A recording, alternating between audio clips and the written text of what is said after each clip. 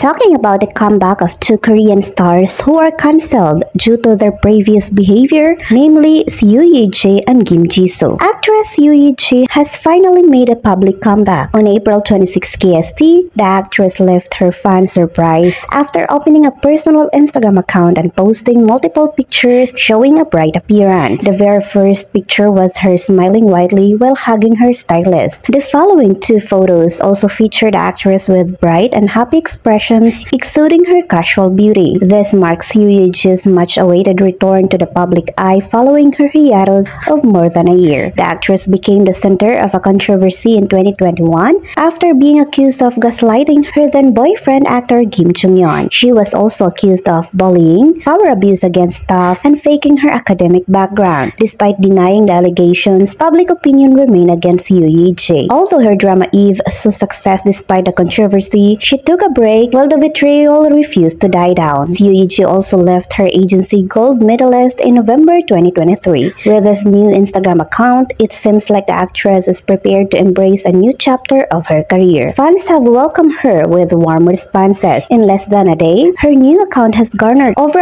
250,000 followers. The actress has reportedly signed an exclusive contract with Sublime. Sublime, a company involved in entertainment management, among other things, confirmed the news to Star News themselves. The company stated, "We are pleased to announce that we have signed an exclusive contract with actress Seo Yea. We will provide full support and effort to create a new synergy with Seo Yea, who has a passion for acting and a versatile charm." Meanwhile, actor Jisoo, also known as Jisoo Kim, is known for his handsome visuals and acting skills, appearing in some of the hottest K-dramas such as Strong Woman Do Bongson, also known as Strong Girl Bongson, Moon Lovers Scarlet Heart Ryu, and My First Love. Yet, his successful acting career came crashing down in March 2021 after Jisoo was accused of school violence, bullying, and assault shortly after his KBS K-drama River Where the Moon Rises premiered. Due to this, his agency, at the time KES Entertainment, terminated their contract with him. The actor enlisted in October 2021 and was discharged in 2023. Jisoo remained silent other than this. After 2 years, he finally posted an update via Instagram showcasing his visuals while looking forward to the spring season. Yet he stopped posting again. It was not until late November 2023 that he began posting more frequently. He shared new photo shoots, including a recent headshot. While he appeared solemn, some captions were inspirational, including "Better Than Yesterday." Shortly after,